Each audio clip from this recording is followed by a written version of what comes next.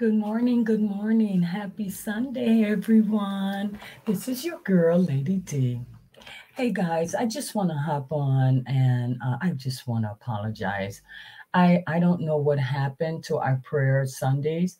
And I know you guys were really looking forward to, because you guys been reaching out to me. So that's why I feel I need to come on and say something to you guys. I don't know what happened with Renata. I have not heard from her. I want to pray that all is well and that her schedule is just insane and she just doesn't have the time. So, Renata, we're praying for you. Not sure what's going on.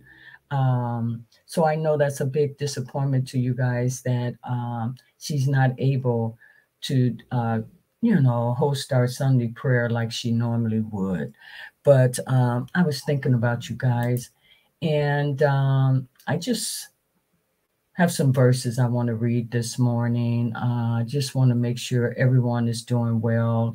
Um, it just, I don't know. I just hate that you guys can't get that. But again, just keep the faith. Yes, Renata and her anointing really, really gave a lot of you strength. So just keep that, go back to those videos, those lives that we did if you need to, that encouragement like that. It's not going to change. So this is the first verse I would like to read. Uh, is for someone that's going through the storm. So I guess this could be for Robert as well. But guys, please remember, God never promised us this life would be easy. But he does promise this. He is bigger than any storm we face in this world. And he's always working for our good, even in the places where we can't see, even the circumstances that we don't fully understand. He is with us, right in the midst of all we walk through. Our storms might look different in this life, but they all have the opportunity to change us forever. And God is the only one who has the power to take what seems tragic and devastating to turn it around for good. It may not happen as quickly as we like. It may feel like a struggle. We might find ourselves longing for another way, but blessings will come from it. For it's the way God works. The good will shine through. You guys have to remember that when you're going through the storm. And Robert, I know you know that just by your messages to Jennifer. So I know. So this prayer is also for you and all of you that's going through it. Okay? In some of the most difficult times in life, we've learned the power of praying God's words back to Him. It alone holds the ability to soothe our souls, to refresh our spirits, and cause hope to rise above the pain we might be feeling. And through our circumstances, we may not be immediately changed, though our hearts may still be hurting. We're reminded through His truth to set our eyes on Him. And that's the best place for them to be in all our lives. Okay? Just remember that. I also have a prayer for healing. I won't keep you guys. These are short prayers, but I just felt I needed to come on to do this. Don't ask me. It's the power, okay, of the higher power. And this is heal me, change me, strengthen me in body, soul, and spirit. Come, Lord Jesus, cover me with your precious blood and fill me with your Holy Spirit. Okay? Amen, guys. And that is for healing. I'm going to read it again. Heal me, change me, strengthen me in body, soul, and spirit. Come, Lord Jesus, Cover me with your precious blood and fill me with your Holy Spirit. Amen. Amen. I also have a prayer for the discouraged. And it says, Jesus Christ is the same yesterday and today and forever.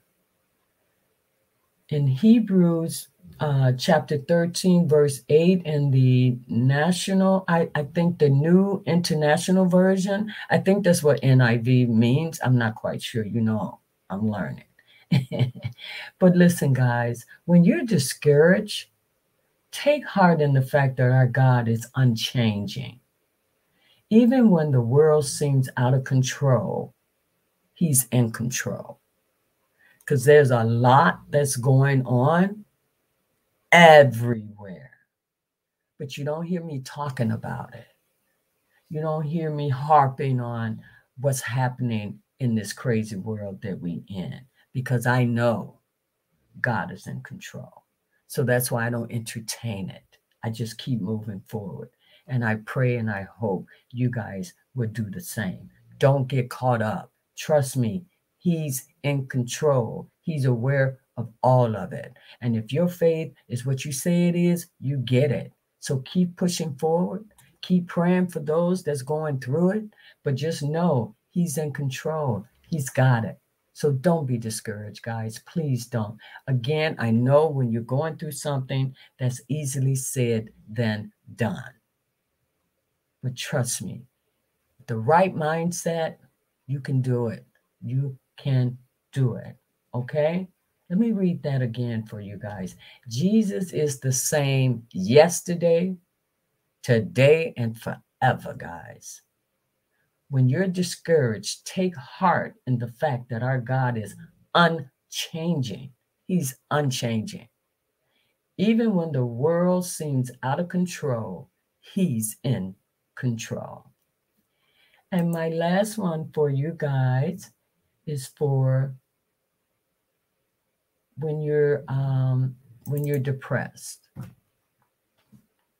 And this is Philippians chapter 4, verses 6 through 7.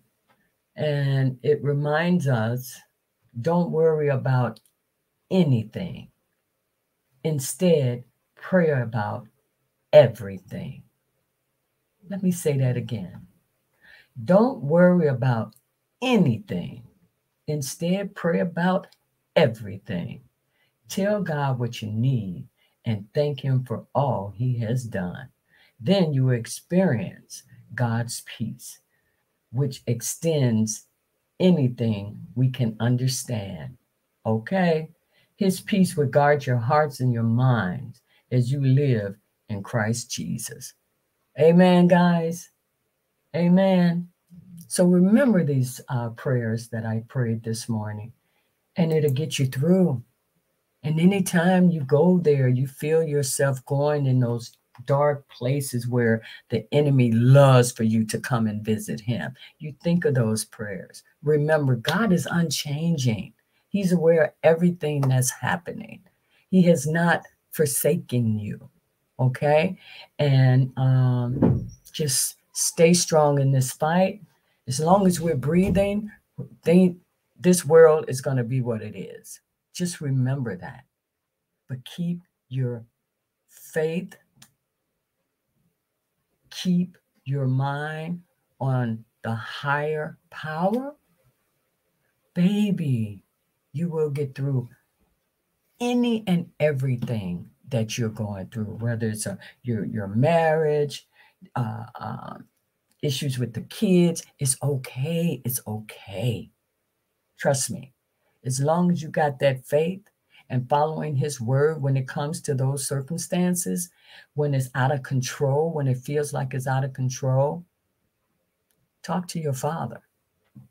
Talk to your Father. Not someone that's going to judge you, criticize you, and tell you, oh, you should have, could have, would have. You know what I'm saying? Don't listen to that. Listen to the Spirit. when God is trying to talk to you, let him. Find that place where you can sit down and have that conversation. Trust me, and keep doing it. Keep doing it. Because if you're praying and worrying at the same time, it's not going to work. It doesn't work like that. If anything, you're insulting our Heavenly Father because you're not trusting in his word. Okay, so I just wanted to hop on and try to give you guys a little encouragement this morning. Again, I do apologize that we don't have our Sunday prayer anymore. And like I told you, my schedule is going to be changing due to Greg's situation. You guys are all aware of that. So again, yeah, I don't know. I just don't see how I could have continued it anyway, but it's still it is disappointing that Renata has not connected. But again, we're praying for you, Renata. Not sure what's going on, but whatever it is, I hope things get better soon. Or if your schedule is just that crazy, I hope things calm down very soon.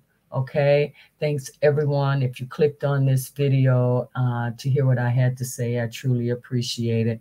All I can say, and I always say, man, stay positive.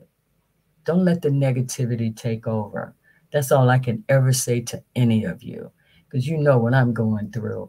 But you know what? You wouldn't believe it, because I refuse to let the enemy control me.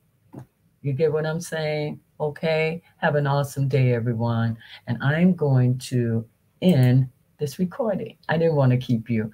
The spirit just hit me, and I just felt I needed to come on here.